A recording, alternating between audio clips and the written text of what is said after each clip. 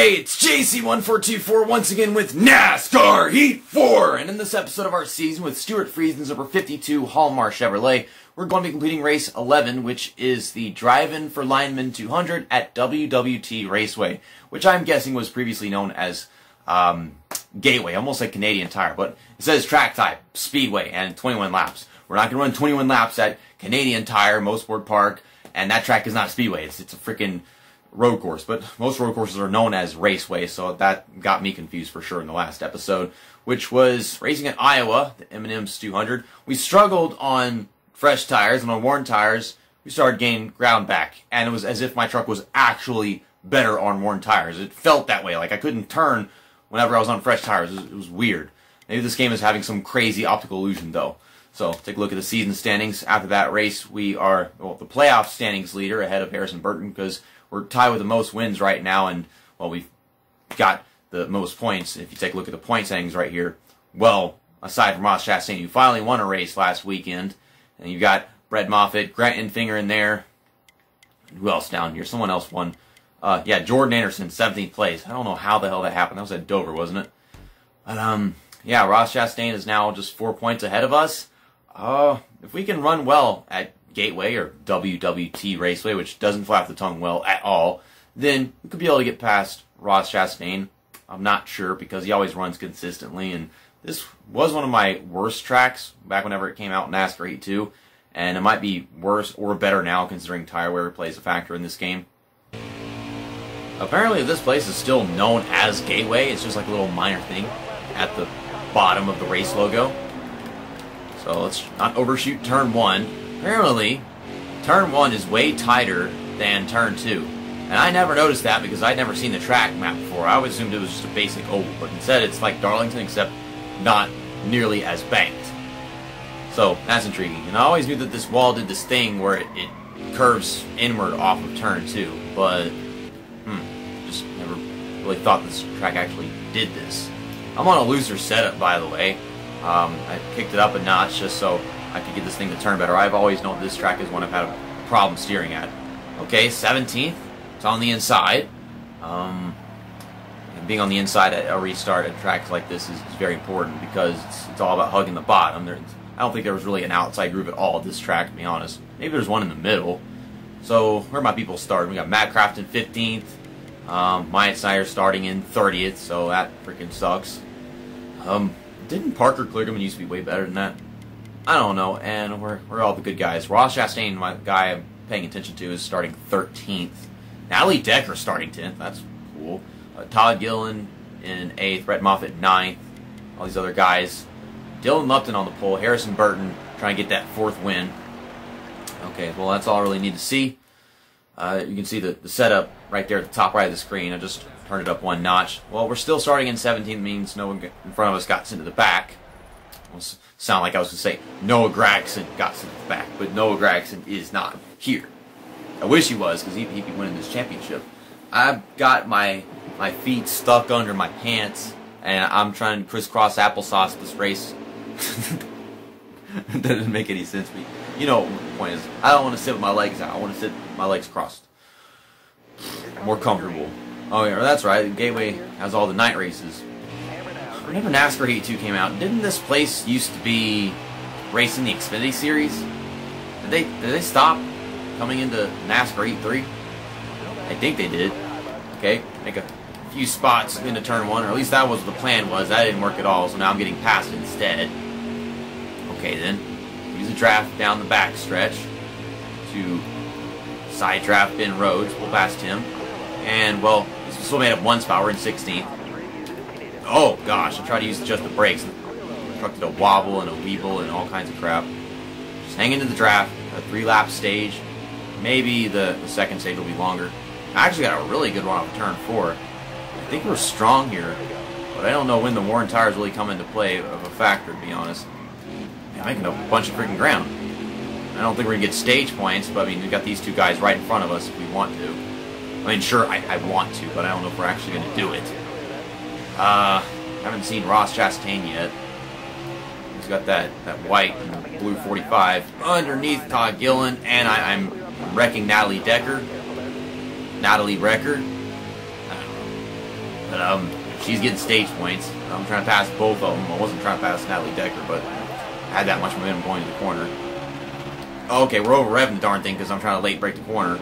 Okay, I got the spot. I'm trying to late break it instead I just overshoot the corner completely. Now we got Matt Kraft underneath me. Let's see if I have enough straightaway speed to clear him before we get into turn 3. Oh, God. That's not safe. Who designed this fucking racetrack? And that's a caution. Well, I still got a stage point, but that was probably an immense amount of damage. I was going in a straight line. We weren't hitting the wall, but then after the wall came back up, we hit it there. That was only 2 seconds of damage, though. Okay, no pit stops after stage 1. I don't know if that was embarrassing or just bad track design. Of course, the sky gets darker, the gradual passing of time. So, are they going to be affected by tire wear, or am I going to be affected by tire wear? Both. Tire wear, and in the end, not really anything noticeable. Okay, we got a 4-lap stage. Okay, that was correct. I was hoping for a longer stage in the second one. I'm trying to make it 3 wide, or get to the inside, or do something to get down there. Well, Matt Crafton got loose, so we're passing him on the outside. Truck is getting tight. I'm trying to use this draft. Come on. Side draft solder. I'm 3 wide again. I just can't clear Matt Crafton for the life of me whenever I'm running this race right now. I don't know what the problem is. But Dylan Lupton's are on the pole. He's falling back to 8th right now. And then I got a big gap between me and Tyler Dipple. Tyler Nipple. Matt Crafton's getting run. I thought that was a pretty damn good corner. Now that I've finally taken it all by myself, but it was Matt Crafton making moves on me. It's just me versus Matt Crafton. Me versus my past self. Yeah, I'm taking tire wear. I can't do shit anymore. These guys actually taken a little bit of tire wear in the last couple of laps, but they pulled so much on me just because my tires getting worn at the beginning of the second stage that we couldn't really do anything. But still, I mean, we got 1 stage point, then we got 3, so that's 4 in total.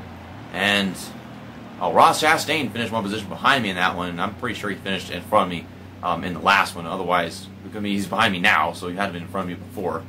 Everyone's taking pit stops. Definitely just going to get 4 tires like always. And enough fuel to make it to the end of the race. I don't want to go for the whole 11 laps thing. We'll repair that 2 seconds of damage just for the sake of all that is good for me. We lost 7 spots from 2 seconds of damage. Either that, them trying to take like right side tires or something, which they should definitely be affected by because it's a flat track. And you can't. If they would take right side tires, then they wouldn't have the left side tires. It would be looser, so they'd have to take it slower so that they don't spin easily. Either way, I mean, if you only take 2 tires, you're going to have much slower corner speeds as soon as you start the darn thing. So a bunch of these guys should be able to pass easily, and some of them, well, they're just still in front of us. We're already up to 13th, so we've got a long ways to go in the final stage of this race. Because we start on lap 13. I think that's in total like 10 laps. We're on the inside, riding this curb. My truck isn't getting loose from the curb, which does surprise me a bit. Because I figure if I'm riding the curb, it would throw off the balance, but it just isn't doing that much. It would act just like an apron whenever we play the other 2 games. Okay, Jordan Anderson's not running into me. It's good. See all kinds of traffic up there, and there. See like Ross Chastain's trying to get around him, but he can't because there's just 2 lanes of traffic and he can't find his way underneath anybody. But I'm in 10th. Going for 9th on Dean something. I don't know what this guy's name is. Yeah, they have appropriate braking points here. That's pretty cool. Get enough draft down the straightaway, and there's an opening on the bottom, and I could make a pass. It's just I got to set it up properly. The way I did a while ago is definitely not it. Okay, and the brakes, arcing it in. He's kind of leaving a hole in the bottom, but that's definitely not enough. Okay, now we'll give it a shot. He got the run on the corner, so first off, he has to finish that run, then I have to get the draft. I'm trying, I'm working on it. It's not going to happen here. Okay, standing underneath him, that was dirty. But I'm dirty, I'm nasty, I'm naughty. That was a beautiful entrance to that corner. And I can tell they're taking tire wear. We're getting towards the end of this run. I think we're about to have 4 laps to go. Pretty sure Ross Chastain is in this pack somewhere. I think we can get a top 5 because they're taking tire wear now, and it's just going to keep on getting worse from here on out. Gosh, keep on getting close to that damn outside wall. Underneath Kraft we go. Passing him easily this time, and there's Ross Chastain. He's all ours to get in the next corner. Just going to hang on to that draft. The best we find ourselves finishing are like 4th. I don't know about 3rd. Can't count all these trucks properly. Like this is 6th, and that's 5th. So yeah, 4th is the best we're probably going to get. Unless the caution comes out, probably win the damn race on the restart, for all we know. Okay, side draft into nipple. Tyler's nipple. Got drafted by my side. And his side. I don't know. I'm making episode titles. Leave me alone. Oh my god, the tire wear is ruining my corners now. That's not good. Where are we at on tire wear? Okay, we're fine. This truck just doesn't like tire wear. This is the tire wear here compared to like the 1.5 mile tracks and all that shit. The intermediates, it's so different. Like, what's the deal with it like being so different? Like we've gone so freaking far and the tires are still fine on percentage, but sure as hell is driving badly. We're gonna get around Tyler Ankrum. He's been having a pretty darn good rookie season. Yeah, Tyler Ankrum's a rookie. He's good in this game, and I don't know exactly why he's this good. He's decent in reality, but not this good. And I think we get to Brett Moffitt, even though these tires are killing us. Be able to track him down. Oh, and there's that caution I was talking about.